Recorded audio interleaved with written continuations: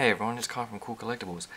Finally got my MP-12 Sideswipe and MP-13 order from Robotkingdom today, so I thought I'd put up a quick review. It'll probably be in a few parts because there's quite a lot to go through with these two. So this first part I just wanted to give you guys a quick look straight out of the box what it comes with. So you get the Lamborghini, which really looks pretty damn amazing. There are a few odd paint scratches and so on that I'll probably go into a bit later, and I'll compare it against the vintage Sideswipe.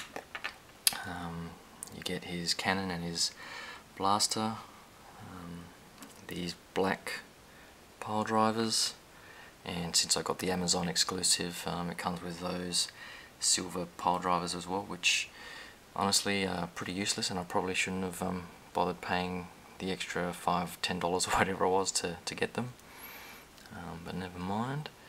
It comes with the usual card, which is a nice collectible, the instruction manual with Soundwave. That's how he looks pretty much straight out of the box, and he looks really good. It's probably the best representation I've seen of that character out of the cartoon. So I'm glad Takara really nailed it. Comes with his rifle, his cannon. It's actually fixed to his shoulder. Comes with this extra piece that you can then, I'll show you guys later, that you can put onto his hand. The best part, as a lot of people have been saying, is Laserbeak, and I can totally see why, and I'll show you guys a bit of that in the next part. But that really is an engineering marvel.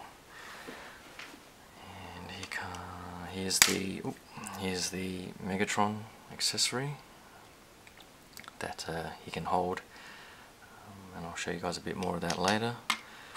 This is the extra part that you can put on there and pretends the energon cubes are coming out of his chest, and you can put, I think there's some things in the instruction manual for you to put some pictures behind that to make out that he's printing something on his chest. It does come with one energon cube.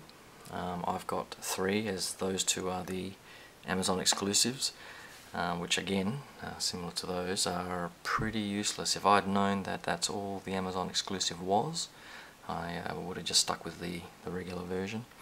And if I did get the regular version, it probably would have come with the Soundwave coin, which is a lot better than just 2 extra energon cubes.